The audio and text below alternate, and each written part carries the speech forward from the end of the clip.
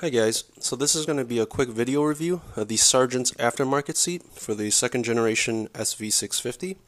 I'm going to be using the Sargent seat to replace this OEM Suzuki gel seat, and what I have here is actually the OEM passenger seat with a Sargent seat cover installed.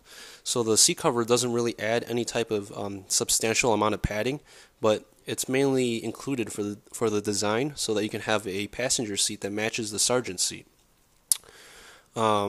So I basically had two major problems with the OEM gel seat. The biggest problem is that I found the seat to be really uncomfortable after 2 or 2.5 hours of riding, and I think the problem really stems from the fact that the seat is really thick and it has no type of groove all the way through, as you can see in this side shot. And so what I felt is that the seat really puts me in a much higher riding position than I would like to be, and because there's no groove or indentation in the seat, I kind of feel almost unstable sitting on top of it.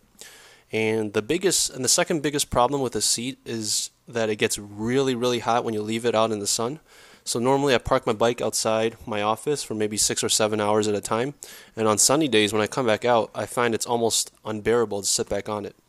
So those two factors drove me to look for an alternative aftermarket seat. And the two biggest brands that I found out there for the SV are Corbin and Sargent. And honestly, I probably could have gone either way, but I decided to go with a Sargent because I found a really good deal on a used one. So yeah, if anyone has actually tried the Corbin seat and really like it, I would really like to hear about it. So my Sargent seat is actually installed on my bike right now, so I'm going to head out there now and show you guys how it looks installed on the SV, and you can also get a side-by-side comparison of the Sargent seat versus the OEM gel seat. And I think the biggest difference you'll note on the Sargent seat is that the back end is actually much flatter, so that really puts you in a much lower riding height, and it's a lot more comfortable because with the flatter back end with the groove, on longer rides you can actually scooch back on the Sargent seat and sit a lot more comfortably on the back than you could on this gel seat. And when you're on twistier roads, or when you want to ride more aggressively, you can actually move further up on the Sargent seat, and the Sargent seat is a lot more comfortable in the front end too. So let's go outside now and I'll show you how it looks like installed on my SV. Hi guys, so this is the Sargent seat installed on my SV650. So you can see it just has a lot lower profile than the OEM gel seat. The back end is a lot lower, and it also has this nice groove that I like to sit back on longer rides. And the front end also has a lot less curvature upwards, so it's a lot more comfortable to ride up front than on the OEM gel seat.